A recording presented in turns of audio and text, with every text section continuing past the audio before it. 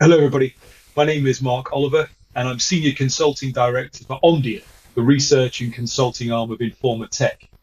I'm delighted to have been a World Broadband Association member since its formation last year, and I'm especially delighted to have been asked to participate in this WBBA event hosted by China Telecom to celebrate the launch of the World Broadband Association as an independent legal entity. Over the next few minutes, I'd like to share with you a little bit about why we're involved with the WBBA, how we are supporting its mission, and why you should join us and the other members on our journey to connect the world by bringing the benefit of broadband to all.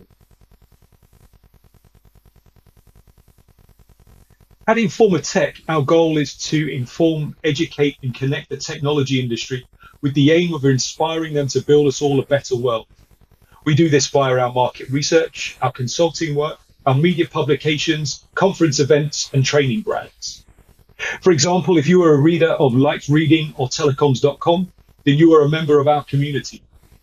If you have ever exhibited or attended as a delegate at Network X, Broadband World Forum, 5G World or Big 5G, then you're a member of our community.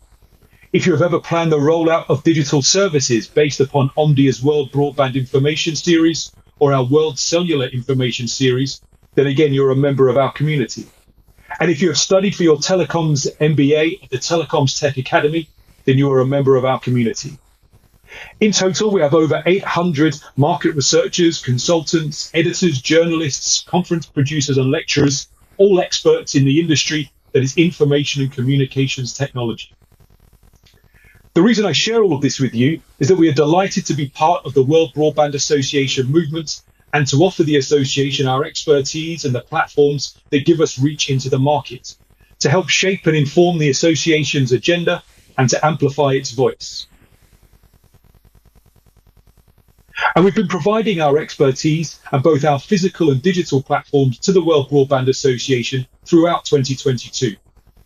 We successfully co-hosted the World Broadband Association's Amsterdam annual event with Informa Tech's Network X in October, additionally providing speakers, content and event management support for a World Broadband Association event in Bangkok the following week, with over 350 people engaging with us over both events combined.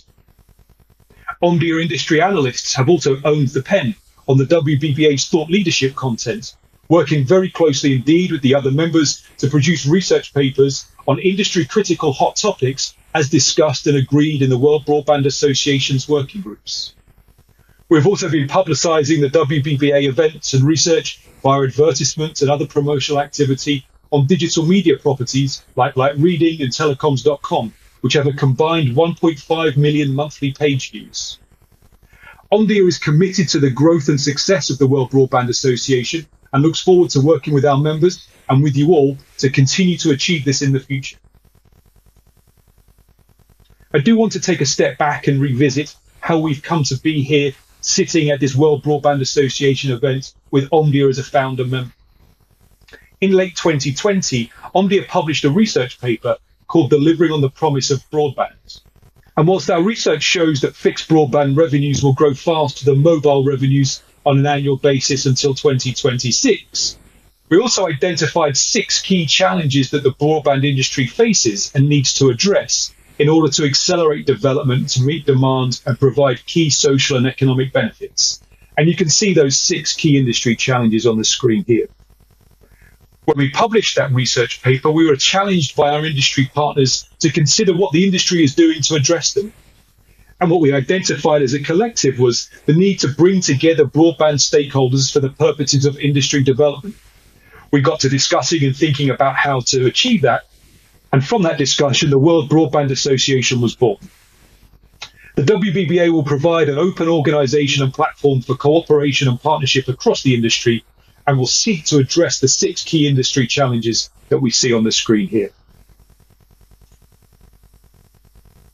Since we first started to get involved and discuss the WBBA with partners and members, one of the very clear key motivations was the need to create a collective voice for the broadband industry, distinct already from the good and established work being done by standards and policy bodies.